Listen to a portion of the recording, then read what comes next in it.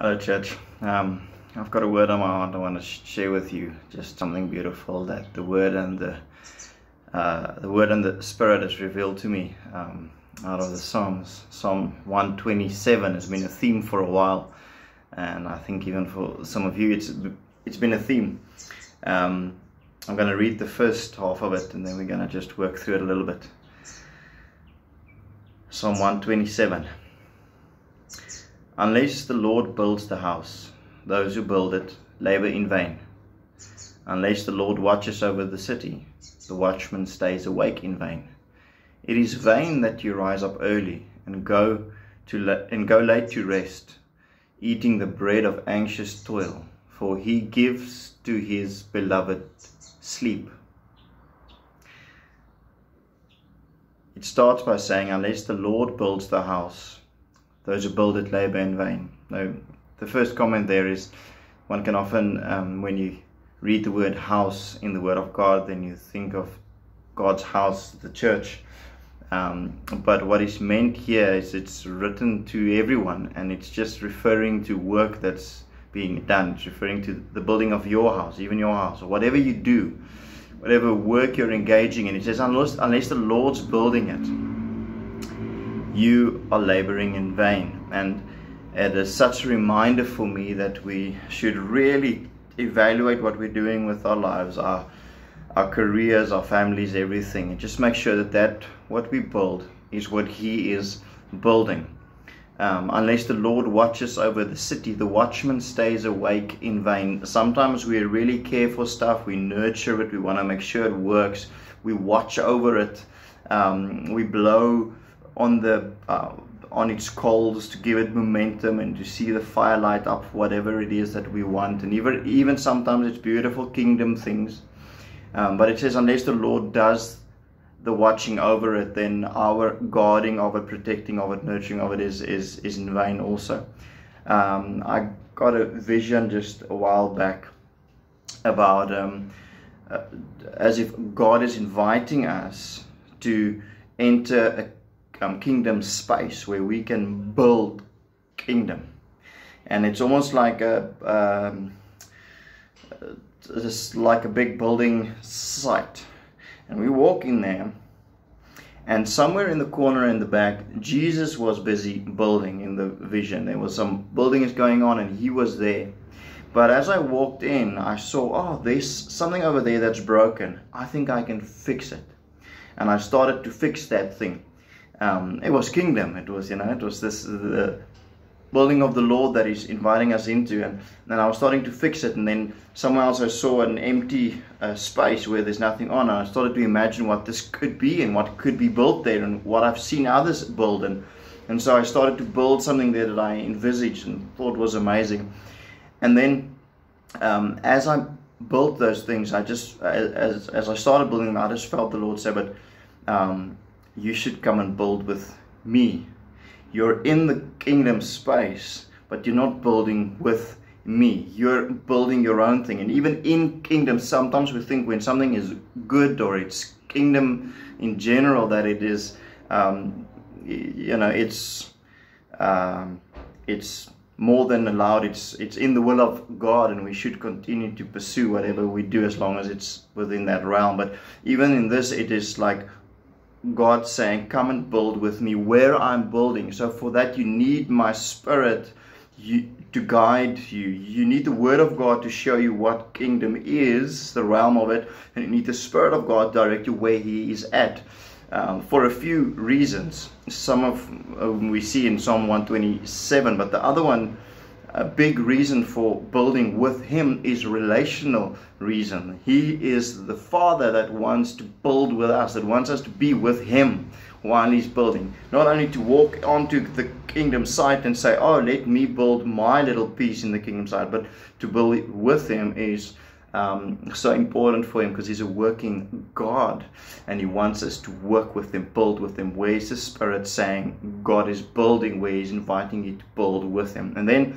I saw, as if I'm building some of these things, beautiful kingdom things, and thank God it's not in everything in my life that it's like that, but I saw how I'm building it, and then it will almost seem like I have to put so much momentum into it and so much hard work, and it doesn't work that well. It's just, there's just not favor on it. It doesn't work that well, you know. You just need to blow momentum into the thing the whole time, and then something comes and it kind of knocks over a wall, and you get so involved in trying to fix it and fix it and fix it and make this thing perfect that it consumes all your energy, and you think this is godly and kingdom, but then it isn't.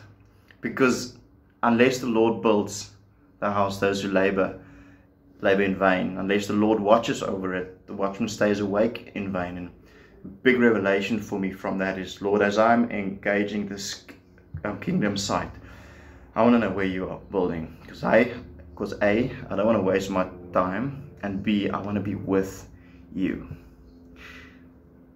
It says in verse 2, it is in vain that you rise up early and go to late rest. And go late to rest. Interesting way that they've written that you go late to rest. It's in vain that you rise up early and go late to rest, eating the bread of anxious toil, for he gives to his beloved sleep.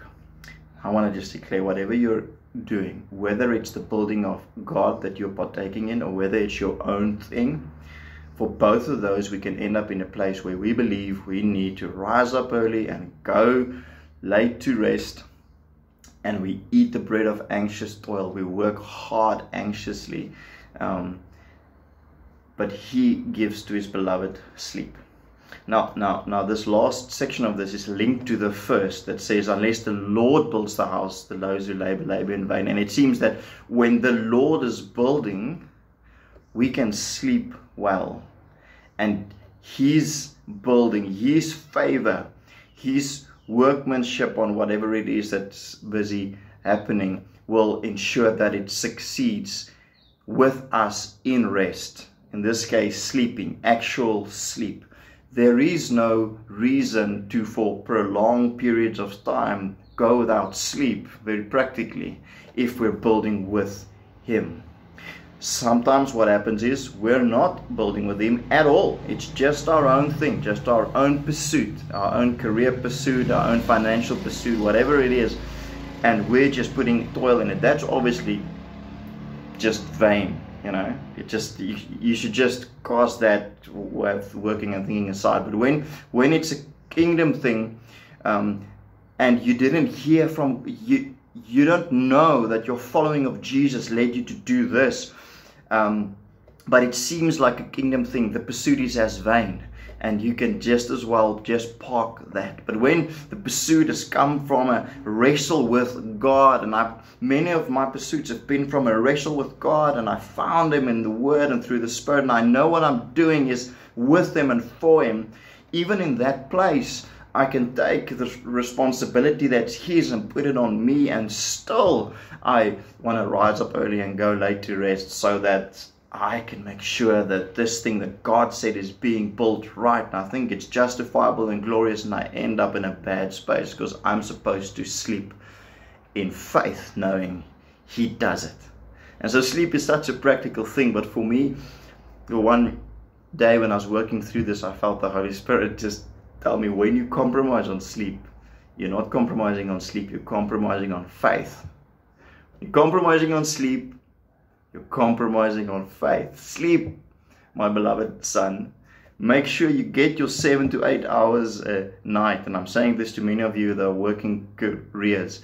If that's the thing that God is building, make sure you allow his favor to be clear. His wonders that he works while you are sleeping to be clear. That you can work working hours and you can sleep sleeping hours. 8 to 10 hours, 7 to 8 hours, and you can just wait on him to see the results of that.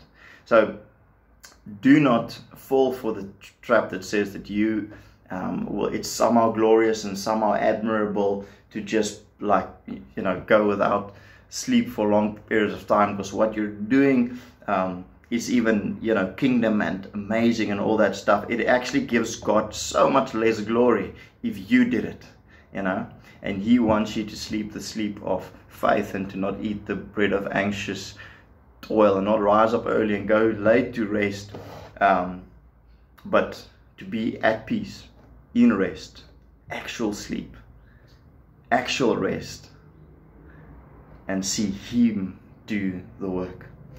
Last little insert that's I find quite amusing is, now a lot of you guys are young parents like us, and some of you are on your way there, and you might say, okay, cool, that's a nice scripture, but I've got children, so sleep doesn't happen in this season of my life, and I understand that. I just think it's rather funny that the next verse, I just read to you verse 1 and 2, but verse 3, after it says, well, He gives to His beloved sleep, I think it's really funny that verse 3 says, behold, children are a heritage from the Lord, the fruit of the womb a reward. Like arrows in the hand of a warrior are the children of one's youth. He continues to speak about your children. I think that even for us parents, that God is inviting us to find a way where we walk in His favor, in His ways, and where rest and sleep is possible.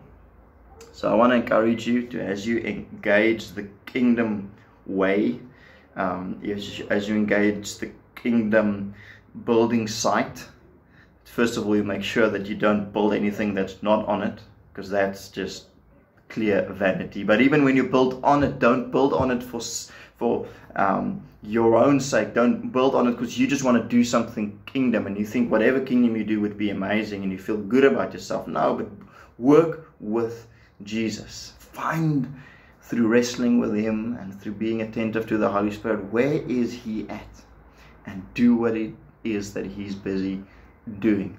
And then you live a life of rest, because when we do our Sabbath and when we do our sleep well, it means that we're actually saying, God, You must bring the glory, because I'm not going to work 16 hours and then say it was me, but I'll sleep in faith, rest in faith, Sabbath in faith, when I'm building what You are building. Such a beautiful way of thinking, because it means that what we do would be ultimately fruitful, it would be ultimately restful and peaceful, and it would be in relationship with Jesus. What we do then would be ultimately fruitful, it would be restful and peaceful, and it would be in relationship with Jesus. Let's contend for that. Let's continue to contend for that peace that Jacques also preached about. It says, seek peace and pursue it. And this is part of that.